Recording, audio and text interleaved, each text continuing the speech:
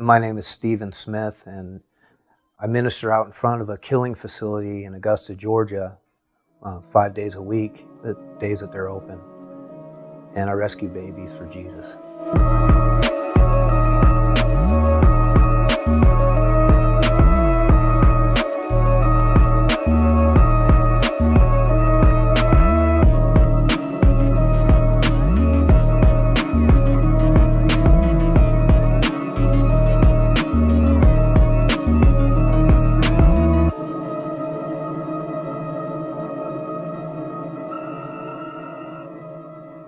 Back in 2015, you remember those Planned Parenthood videos where they were selling body parts? I think a lot of those videos shook people up. We happened to watch that video at the same time that we saw Babies Are Murdered Here.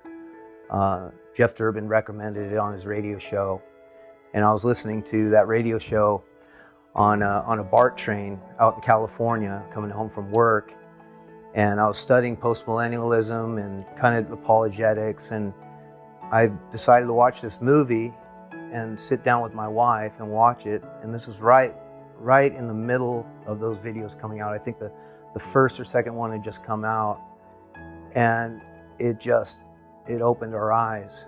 So that was the impetus for me to go out with my wife.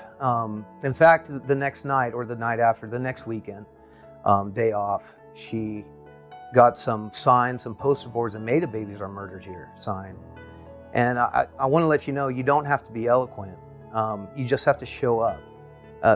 She actually misspelled the sign and didn't put ED, just put RD at the end. So, but we used that sign, and God used us, and He started us to be where we're at today.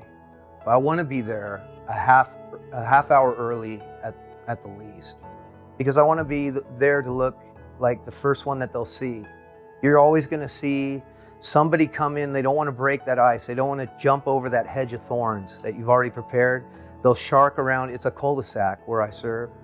So it's in a medical center. You'd see all the other businesses around it, they look identical. But that's the one where they killed 12 to 15 children a day.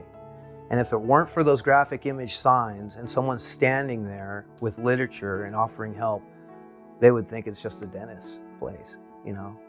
So it's important to be there first and to be that witness, that Samaritan that'll offer help to somebody in need or give information.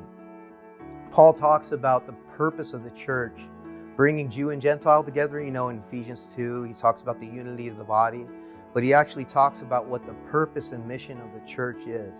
And this is so important, especially in an abortion mill ministry where you're fighting wicked spirits.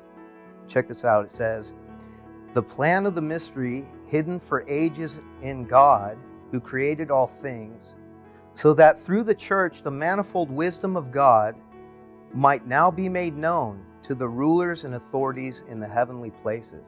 We're taking these places back to Jesus. We're dismantling, we're putting these wicked rulers and the world on notice that Jesus is King. So this is a church operation. It has to be done through the church, through the gospel. And that's the problem with the pro-life movement. It's not movie passes and balloons out there. It's not going to change a heart. We see people with Porsches and Maserati show up. We see pastors show up. We see killing their babies. We see people that it's not really what's in their wallet, it's what's not in their heart. The gospel is the holiness and righteousness of God revealed to sinful man, right? So we want to show that. We want to show man, we want to show God, we want to show how God can be right with man. It's a spiritual issue. Christ says, just as Moses lifted up the serpent in the wilderness, so must the Son of Man be lifted up. When we lift up Christ, we preach Him. We preach Him, and He draws men to Himself. So that's the effective part of ministry. A lot of Christ's ministry, He was speaking the hard things. You can speak the hard things winsomely. You can do that. In fact, you should do that. But it's the humanism that's going to destroy your ministry. You know, the man-centered oh, if they only had this, if they only their wallet was fatter, or, you know, you can actually be taken as a sucker doing that, helping somebody, throwing pills on it. When I come out of a background of being a drug addict, I didn't stop and turn to Christ because people were throwing pillows under my head. You know, I stopped when I realized my need for God. You know, well, I like to ask people, why would you not? And make them think, well, there's other things that I can be doing. I'd encourage them to look in Scripture and see what happens to nations that kill their children. And see if you're loving any of your neighbors by letting this happen, knowing what God says about it. Because I think every Christian in some level should practice true and undefiled religion, which is to visit the orphan in their affliction. So, like, I don't know what you would want to be, how you would want to be in this ministry. I don't think everybody is called to be in front of a mill at the same time. You know, they could be supporting somebody at a mill. We see a lot of fruit out there, and not every turnaway is a happy story for them at that point. I'm sure that they'll come to realize, you know, that what God did. Hopefully, we try to tell people, you know, how did God change your mind? I think that's important to always point them back to God.